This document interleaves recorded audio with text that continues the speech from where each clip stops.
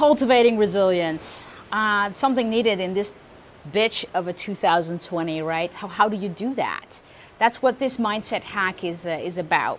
And who knew that we were going to be here in 2020? Who could have predicted that? I definitely didn't think I was going to be in St. Maarten on the Caribbean in August.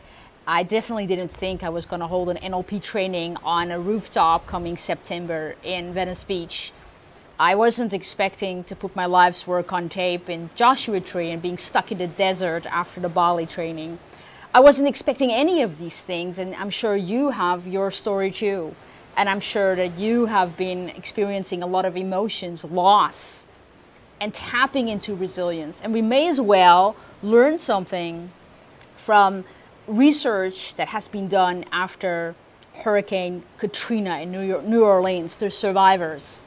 And I bet if you did the same research here on St. Maarten, which was destroyed during Hurricane Irma, which I was in too, but then in Miami, and I ended up hiding in a hotel in Disneyland Orlando at the time.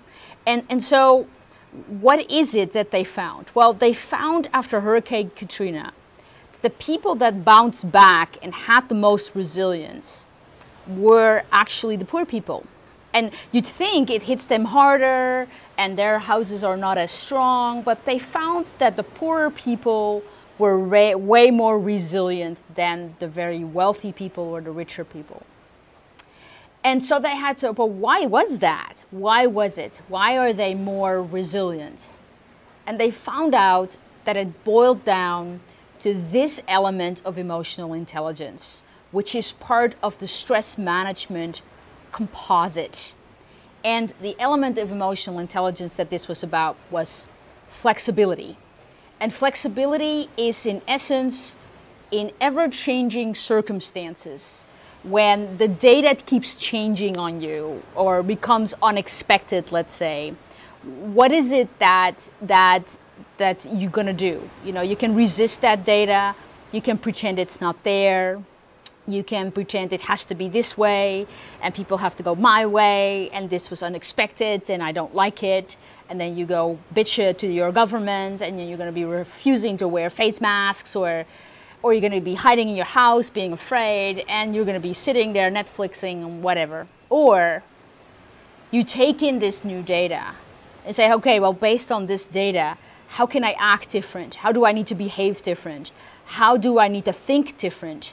How do I need to adapt different and survive?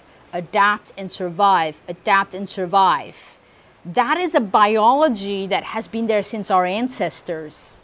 And it turns out that poor people who in their youth, in their life, had to figure out where maybe the next meal has to come from, where the next job is going to come from, or how you're going to keep the lights on, the water running, the heating on, whatever it is, flexibility. If you can't do it the left way around, my grandma would say, you do it the right way around, Nicole, you know? And so this is what today is about. Like, what is it that you could do to be more flexible?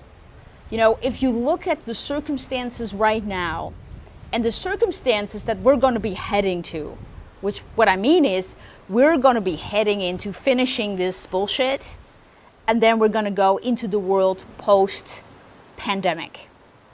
And when you take in that new data and you sort of let go of the way things were, where are things going to evolve into?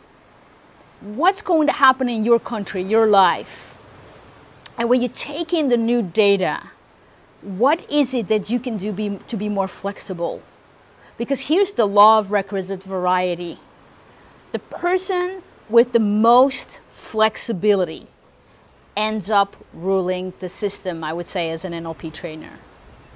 So when you take in this new world, when you take in this new data and you stop resisting it, how can you be more flexible?